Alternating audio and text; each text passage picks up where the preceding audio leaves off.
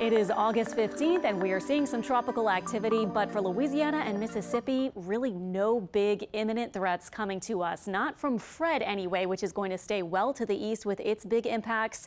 And tropical depression Grace is likely going to stay a depression or maybe even fall further from that, maybe just into a tropical wave as it moves over the northern Caribbean, but kind of hugs the land in the next couple of days. So we're going to watch Grace. We'll watch it for the end of the week, but kind of doubtful whether it will be able to really strengthen a lot or eventually move into the northern part of the Gulf. So we also are watching soon-to-be Henri, another little disturbance out here. I'll show you the models for that in a second, but even though it's gently moving south, it doesn't look like it will be a concern for the USA and probably not for any land area except for Bermuda. It is in that general area. It has a high chance of development now. So Tropical Storm Fred, the latest as of today, it is back to a tropical storm. Yesterday, it was not a tropical storm. It weakened a lot. And the new path, you may notice, yesterday it was shifted farther to the west, but when the center reformed, it shifted back to the east. So now it's looking like maybe somewhere near Destin, Panama City, the western part of the Florida Panhandle for a landfall tomorrow, likely late in the day, and then it will weaken as it moves inland. So here are the tropical storm watches and warnings, and note that they don't include Louisiana, they don't include Mississippi, and they don't even include coastal Alabama. It's once you get to Florida and a little farther inland that the tropical storm watches and warnings start.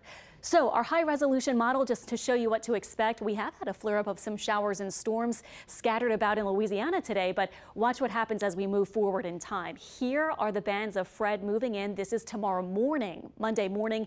Here's the center of Fred as a tropical storm, likely strengthening a little bit, maybe to winds of 60 miles per hour or so when it makes landfall, but we'll have to see a little higher or lower possible.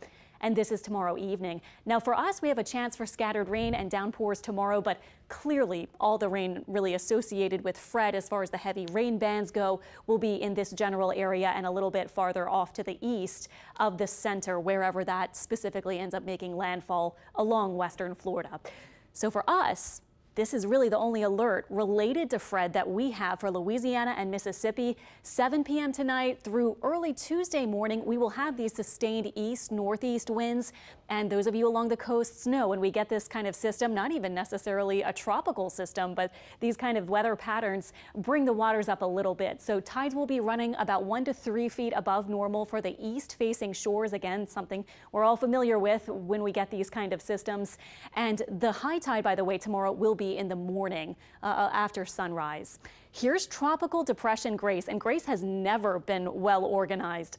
It has always been a very messy system, and it will likely, as you can see here, continue at a depression, or again, maybe even the remnants of Grace we'll be talking about later this week, because it's crossing over Hispaniola and then Cuba, and only right here will it really have a chance to be over warm water. Now, it could fluctuate a little farther south or a little farther north, so we'll watch it, but at this point, we're kind of thinking that it's so weak right now, the models have a lot of different solutions for where it will end up, but the main thing driving it will be this high pressure.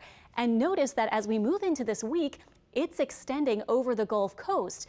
So this could be a good thing for us. It could continue to drive whatever Grace is, if Grace even survives at this point, off to the west. Now note the official forecast has it back to a tropical storm by Thursday and Friday.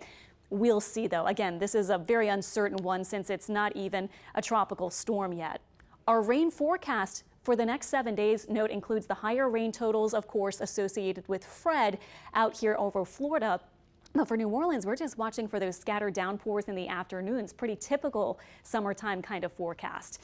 And oh yeah, this is the Invest 96. Again, could become Henri. It is clearly going to stay out there.